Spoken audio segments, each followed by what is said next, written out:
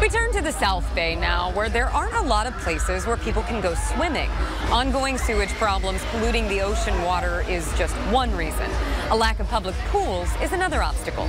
ABC 10 News reporter Ava Kirshner spoke to residents about a pool in Imperial Beach that's sparking controversy over its public swim hours. Small crowds stroll on the pier at Imperial Beach, but the actual beach itself is nearly empty. Pollution is a really upsetting and an emotional thing for, I think, all of the locals. The water at Imperial Beach has been closed for more than 2.5 years because of sewage runoff from the Tijuana River. As temperatures across the county heat up and summer grows closer, IB residents are left searching for somewhere else to cool off, like the local pool. Pool here used to be open to seniors and kids all the time. But residents say time slots for public swim are getting shorter. 5 a.m. to 7 a.m. in the morning. I went online and found the schedule. Public swim times are 4 days a week before 8 a.m. and on Sundays until 3 p.m. But that's if you can get a spot. And if you're not on to register right at 9 o'clock, you can't get in.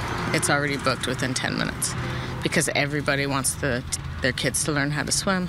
Now, the pool is located right here on Mar Vista High School's campus, right past those gates back there. On its website, it says it's an Olympic-sized swimming pool designed for lap swimming, fitness classes, and swim lessons. Although the pool is listed on the City of Imperial Beach's website as offering up community access, it has a use agreement with the Sweetwater Union High School District. I asked the district about the public swim schedule, and they said, in part, they're currently engaged in constructive discussions with the City of Imperial Beach regarding pool usage at Mar Vista High School. Our primary focus and priority remains the well-being and academic success of our students. Rebecca Webb says her 3 older children learned to swim at the community pool, but she decided for her 4th and youngest kid, Pay for a private swim instructor at a friend's pool. That's what we're going to have to do. In Imperial Beach, Ava Kirshner, ABC 10 News.